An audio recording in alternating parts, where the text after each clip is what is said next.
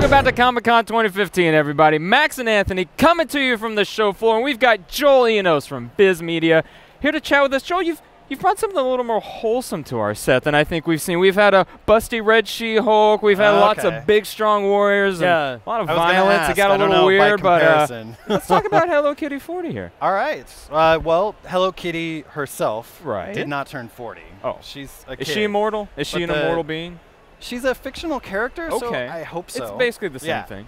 But actually, you know, Hello Kitty as a phenomenon and as a character is 40 years old, or was actually last year. And so we decided at VIZ, we've been doing the Hello Kitty graphic novels for a couple of years. It's been a big hit with younger readers and actually older readers. So we did something where we got 40 different artists. We actually have 41 artists. They call it one for good measure, but do their own version of short Hello Kitty stories. And are these just sort of like one-off, like one-off tales? You don't have to be versed in the Hello Kitty like multiverse or anything to appreciate. That's a great thing. Is like Hello Kitty can almost fit into anything. So that's what we did. Is all these people that were inspired by Hello Kitty or really into her when she first came out or into her now, and they could do them in their own art styles, which is pretty cool. So we've got Jenny and Matt Holm, who do Baby Mouse, Ian McGinty, who does Ugly Doll and Bravest Warriors, got a lot of really interesting people. Corinne Howell, who's doing Transformers now, and Batmite. And is this exclusive to the show, or can people buy this now? There is an exclusive at the show that has a special dust jacket and kind of some snazzier stuff. This is not the exclusive version.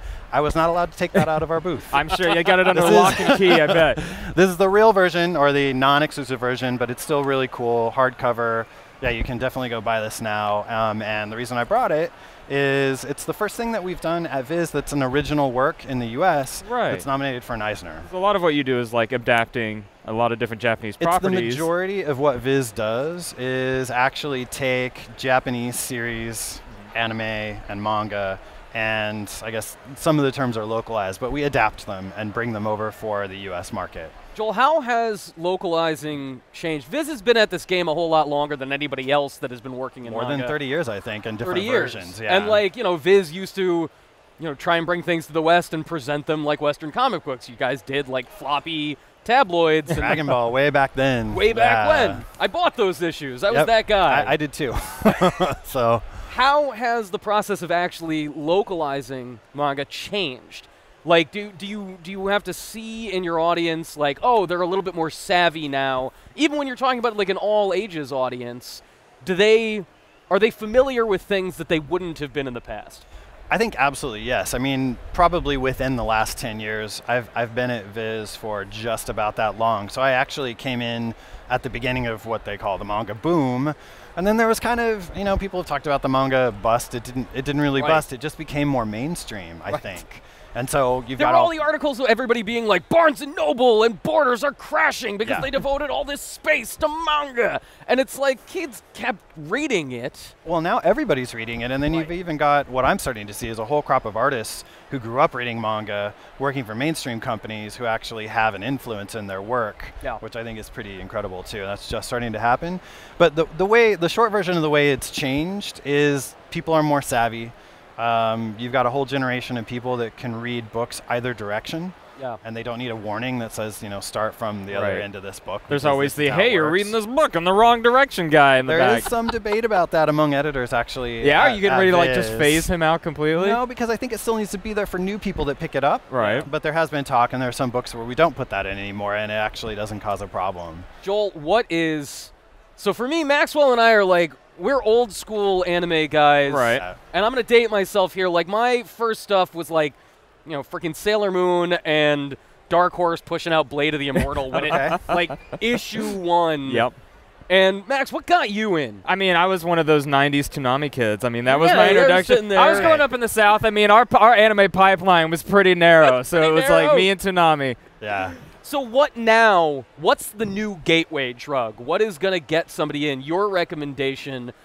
And what classy VIZ publication would you say? No, but like seriously, the manga for the true beginner. The true beginner, I mean, if you're talking about early readers, I think you're still talking Pokemon. I mean, we've been publishing Pokemon manga the whole time. It's the kind of series that people talk about, oh, the resurgence of Pokemon. It never went away. But it hasn't gone away enough to have a resurgence. So that's still there, and I think that, you know, it's fun and it's exciting. It's appropriate for all ages as well. Sailor Moon is still a thing. I mean, we actually are doing the anime. Yeah. There is new anime. There's new versions of the original. So that's a gateway drug as well. It's really, you know, as you know, it's a very complex show, and I think that can draw people in too. So you would say if you have an all-ages reader, you 10-year-old boy or girl, Attack on Titan #1, Neon Genesis Evangelion. Yeah, going over into the deep end just a little bit there. No, wait. Not that those things are bad. Right. But what appeals to you? Like, you've done so much all-ages work. You worked on Ben 10. You've helped the localization of Yokai Watch. What appeals to you about, you know, catering to that audience specifically?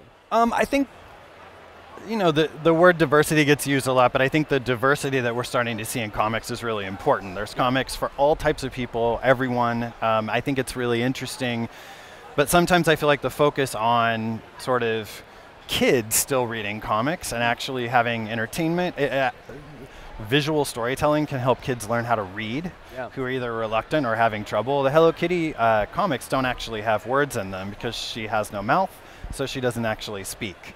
So it's a really good way to show storytelling without words, and that gets you into, you know, kids can learn how to follow along a story. They start to understand where the words fit in. How does Hello Kitty ink? I've never thought of this Happiness, before. good feelings, sunshine. Maybe some kind like of a plant. absorption. I don't know.